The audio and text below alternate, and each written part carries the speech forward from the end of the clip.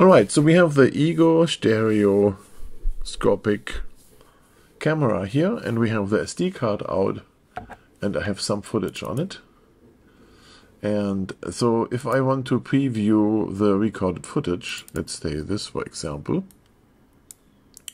when you play it, it's side by side, as you can see here, left and right camera basically.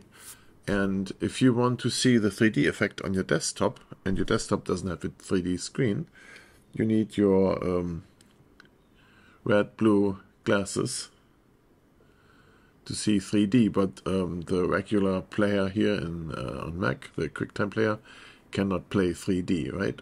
So in order to fix that, to do like a quick preview, or just even play this as an Anaglyph, I am right-clicking on here and open this with the VLC app. So VLC you can download for free online. Let me close this here. There's so much going on here. Okay, so when you play this, oh, it always does full screen, big screen. I'm sorry, it does fit on here. Pause.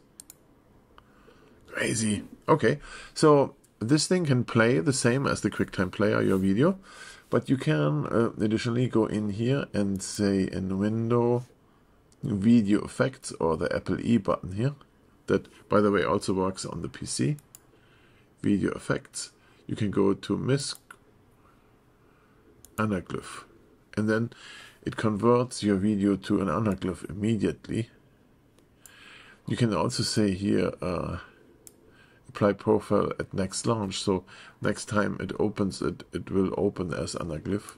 You could do that there, and then the only thing is that your aspect ratio is off, so you can go in here, video aspect ratio 16:9, that, and then you would have a 3D Anaglyph video here, so you can play this. If you would pull out your 3D glasses now, then you can see this in, you know, with the red blue glasses, you can see this in 3D, and the quality of this is pretty good. Now, since we saved our profile, I strongly believe if you go in here for my next one, this one, it will play this in Anaglyph. Oh, but it did not do the aspect ratio. Wow, it's so big. Holy moly. Okay, but so that's how you do this with the VLC app. You can play this as an Anaglyph in a pretty good quality.